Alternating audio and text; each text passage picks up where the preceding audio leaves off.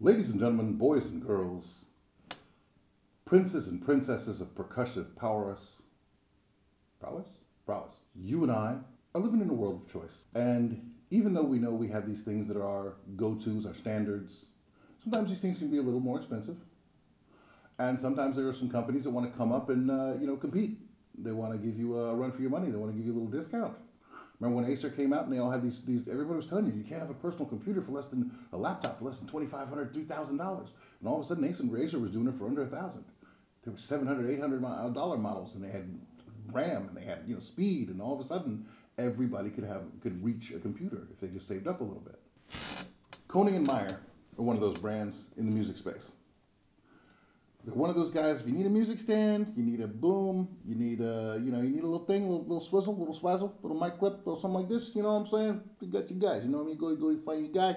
He brings it over to you. It's a little bit less than you would if you're going to go to a retail big box store there. You know what I'm saying? You don't have to go to your music centers or whatever. So I went to Toman, had a little slip me a little something in the mail. You know what I mean? So we have ourselves a secondary drum. A lot of drummers in my house. Like a lot of percussion. Got 3 drum kits. Usually they're all set up. So we're going to see what these guys can bring us in the ergonomics department and see if they can save our spines from the evils of sitting. You know, they're always telling us about this in the fitness channels. That sitting is the evil, the new evil of the modern day. But the drummers gotta do it. Whether you're a percussionist, kit drummer, I mean, at least if you're a Cuban style, I can't. I'm too tall for those basket stands. I would be hunching over like Master Roshi, pretending he can't fight, leaning on his cane, if I did all that. So we got ourselves, the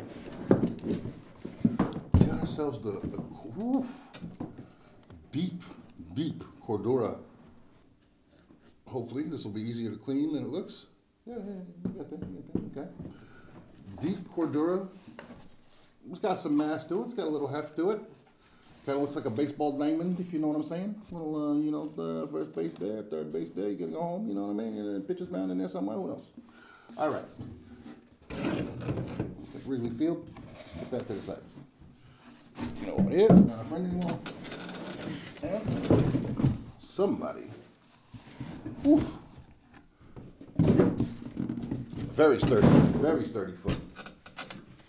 I like this. I like this a lot. Powder coated. Look at that. Powder coated foot, guys.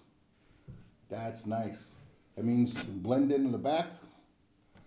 It's very tight. It comes together really well, and very, very solidly made. Stand up against your pearl, whatever you got. It's got the little plastic on the handles here. But for what they are, I don't see that as being a problem unless perhaps they crack. You can crack them somehow. But that's most brands these days are having that problem, that issue, whatever you want to call it. Still, all steel, powder coated.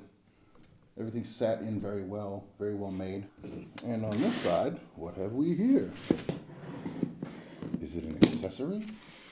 What could an accessory for a drum look like? Well, we have a backrest.